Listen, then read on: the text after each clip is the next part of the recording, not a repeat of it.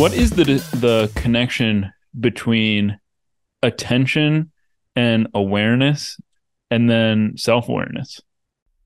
Okay, so we've talked a lot about how, in the view that I take, which I think is the only possible rational view when you really think about it, and the view that I take, uh, we claim to have these kinds of conscious experience magic inside of us because there's some kind of model in the brain telling us that we have that. There's some kind of bundle of information.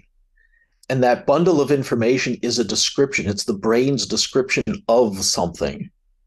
But it's so simplified that when we talk about it, we describe it as kind of an inner magic. Well, what is the real thing that's being depicted? In the particular theory that my lab has been outlining for the past 10 years, it's called the Attention Schema Theory. The real thing is attention. So the real physical thing that could be described physically, but is very, very complicated, is that the brain allocates resources and deeply processes a thing.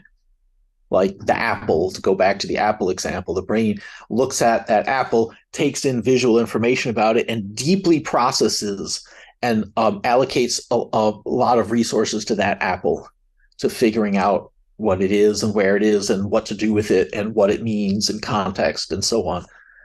That's attention. The brain then builds a model of its own attentional relationship to the apple. And that model is a simplified depiction of attention. And in the model, what the model says is, you have a kind of non-physical magical experience that has glommed onto the apple. Your mind has taken possession of the apple. You are now able to make choices with respect to the apple and know what it is and remember it and think about it. That's what that model is telling us. And then higher cognition gets hold of information from that model and says, aha, I am conscious of the apple. I have a conscious experience of it. And then we report that verbally. That's the theory. It's basically an identification that says, okay, the real thing, there is a real thing, a real physical thing that is being described by this model that then makes us say we have conscious experience. But the real thing is attention. That's the theory. And the theory is based partly because it makes a certain amount of rational sense. But also there's oodles of data. There's 100 years worth of data where people have looked at this and scratched their heads and said, isn't it weird that the things that our brains focus attention on almost always match the things that we say we have a conscious experience of? Mm-hmm. Those two things are almost always together. You have to work really hard in a lab to break them apart and make the brain make a mistake. But otherwise, they go together. So that's the relationship. So talking about hard work in the lab, are there any crucial sort of experiments that you've run that helped you develop this theory? Well, the theory came about from looking at prior literature mostly. Okay. But we have done a lot of studies since then. And what we find is that indeed what your brain focuses attention on and what you claim to have a conscious experience of almost always match. Where they don't match, i.e., let's say you have really dim stimuli or you mask them a little bit with flashy lights and things like that. So maybe at the edges of what the brain can process, things break down and the brain can actually allocate attention to something, but you'll say, I didn't see it. I wasn't conscious of it. Like, you can get those such situations. They've been known for a while. It takes some work to construct them. But when you do that, what you're really doing is making the model fail, right? So you're paying attention to something, but the brain's not building a model that says, I'm paying attention to it. So it's like paying attention to it without knowing that you are, without knowing that you're conscious of it. And that's a very interesting situation to us. Um, and uh, we've done a lot of experiments looking at that particular situation and what functions are preserved and what functions break down. So that's one of the many lines of research that we think supports this whole framework. There are also many illusions of our being conscious of things that we aren't. So you mentioned speaking a lot to Daniel Dennett. He has this example that I love so much where if you hold a playing card like at the periphery of your vision, you can't tell what color it is, what color the suit is, even though you have the sense that you see color everywhere. You only see color in this very narrow window of your field of vision, and you realize that you have to, if you bring this playing card closer and closer to your fovea. I don't know. I guess the fovea is a part of your eye. It's not this place out there. It's the central vision. Yes, if you have to bring it very close to your central area of vision to actually be able to tell that there is in fact color, for color to actually enter your awareness. That's right. That's right. Yeah. Mm-hmm. So but go on. No, you please. Okay. I was going to say, so crucially, there's a component to this theory. So now we're going to get slightly more complicated maybe, but there's a component to this theory that is really crucial. That's beyond just, am I conscious of a thing? Am I conscious of this? Am I conscious of that? And that is how I see other people. And in humans, at least, consciousness is used not just personally, but socially. And so I perceive consciousness in you. That's how we can have a nice conversation.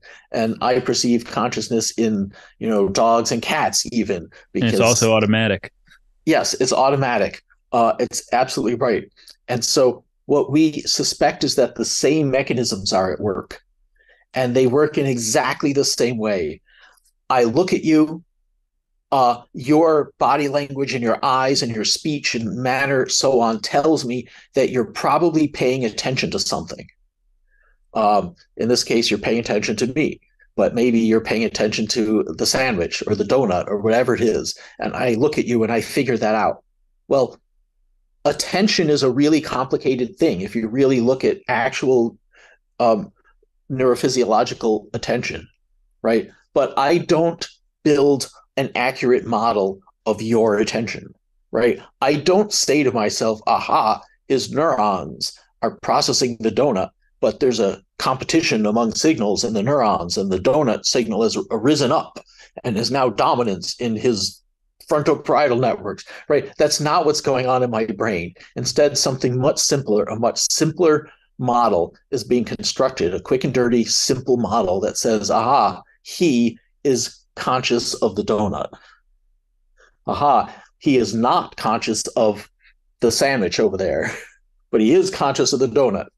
Or, aha, he's not conscious of the puddle. He's going to walk into it. I better tell him about it, right? So these are very, very simple models that we construct of other people. We attribute conscious states to other people as a proxy for their attentional state, right? So it's the same mechanism, and that too, one can collect data. We have a lot of data on how people attribute attention and consciousness to others.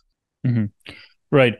And from reading the literature on folk psychology, I have the sense that one of the reasons we developed this ability in seeing others to attribute mental states to them is that it would be extremely difficult to live in social groups if we couldn't tell, oh, he wants to hurt me. Anyway, the question, though, that this raises for me is, which came first? Did we develop models of attention for ourselves and then attribute them to others, or did it go the other way around, or did it happen in sync? I would say almost certainly we evolved self models first. because I don't see how we could function in any way without self models.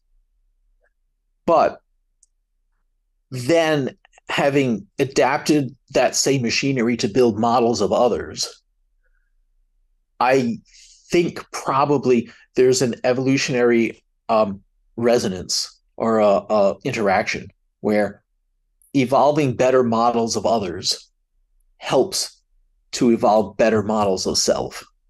And likewise, so there's probably some co-evolution of both of those. But the very first models are probably self models. Right. I know that some animals, it's been a few years since I was reading about this, but they've done research on, I guess it would be called chimpanzee folk psychology rather than human folk psychology. But chimpanzees, and I know you've worked a lot on primates, have a primitive theory of mind about other people and primates. And I would wonder if this coincides with the same animals that might recognize themselves in a mirror or that have, I guess, higher degrees of self-awareness. Though I don't know how you might study this. So, um, theory of mind is really tricky. There are some tests of theory of mind that are really, in my view, overly stringent. Actually, I don't think my view is all that rare. I think a lot of people look at these tests of theory of mind. So, the classic one is the Sally Ann test, which goes like this: Sally puts her toy in a covered basket, basket A, but there's basket B next to it. Sally goes away. Ann, being devious, takes the toy out of basket A, puts it in basket B, and covers the two baskets. Sally comes back. Which basket will she look in first for her toy? Well, if you have theory of mind and you understand baskets and so on, then you say, oh, she'll look in basket A because that's where she put it. She thinks it's there. If you don't have theory of mind, you might say, oh, she'll look in basket B because that's where it is. Right. But if you understand that Sally has a mind and that her mind contains a false belief, then you can figure out this and that. Right. So that's the stringent test. And it turns out that children before the age of, I don't know, about 6 or 5 or something can't solve the task. And most animals can't. Chimpanzees can to some degree. I think crows can to some degree. But it's a really complicated, it's like a shell game. It's like baskets and this and that and toys and blah, blah, blah. And one time and then another time is really cognitively complicated. And not many animals can keep track of all those moving variables. But most mammals and probably most birds have some form of theory of mind in the sense that they can probably figure out what you're paying attention to. And they can probably know at some intuitive level that when you're paying attention to something, it means that you can react to it. And when you're not paying attention, it means you're not going to react to it. And most animals, like a prey animal, has to know that because you look at the lion and you're like, well, is he paying attention to me or not? Does he even know I'm here or not? This is really important. And if you're a predator, you have to know if I sneak up on him this way, he won't know I'm here. And if he doesn't know I'm here, it's not in his mind. And then he won't react until he sees me. And then it'll be too late. These very basic kinds of theory of mind, knowing that something else has a mind and that items can get into that mind. And that's how the animal behaves. Like that's very basic theory of mind. I think that's present in most mammals, most birds. And so my guess is that most mammals and most birds have at least the basic elements of what we mean when we talk about consciousness, the ability to be conscious of things and the ability to attribute conscious states to others. To some degree, these animals have that, some obviously way more complex than others.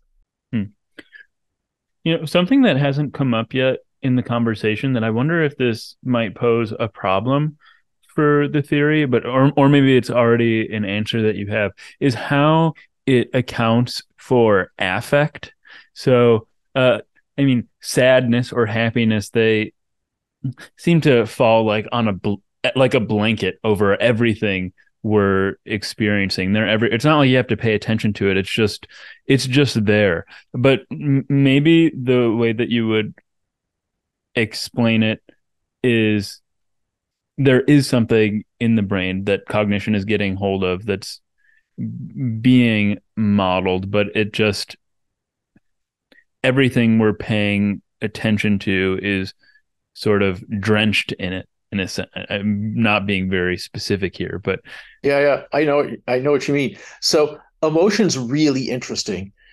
First of all, not that much is known about it. So it's a bit mysterious to everybody, even the people who study it. But here's an interesting property of emotions that is perhaps not that well appreciated by most people, unless you really have this kind of experience frequently. People do have the people pay attention or they don't pay attention to their emotions. So emotions are things that you can pay attention to, that you can be aware of or not aware of. This is really weird, but there are many people who are essentially not, quote unquote, in touch with their emotions. And so they can have an emotional state like anger and not know it until someone points it out. And someone says, "Man, what are you, in a really angry mood?" And they're like, "What, me? What? Oh, maybe I am." You have to direct their attention to it. So a lot of emotions are not are pre-attentive. We're not aware of them, but they're there. And so even in the case of emotions, just like with vision, I mean, it's not exactly like, but there's some similarities there. In vision, you look at something, it has a color, but you know nothing about the color unless you're attending to it. Then you can become conscious of it. And with emotions, there's something being processed. There's some kind of emotion model that the brain is building, but you're really not conscious of it until at least some of your attention is on it, on the fact that you feel that way, or that it's coloring your decision-making process, right? So there is a lot of similarity there between emotions. And I think probably everyone has emotions in and out of conscious experience. It's just that we're not used to thinking of it that way. And it's probably people more on the detached from their emotions spectrum that are more familiar with that kind of situation. But they're very similar. I think the biggest difference between emotions and visual processing is that so much more is known about visual processing. It's just a lot easier to talk about scientifically. On the emotional side, the mechanisms are so mysterious. The brain parts are barely known, and how they talk to each other is not well known.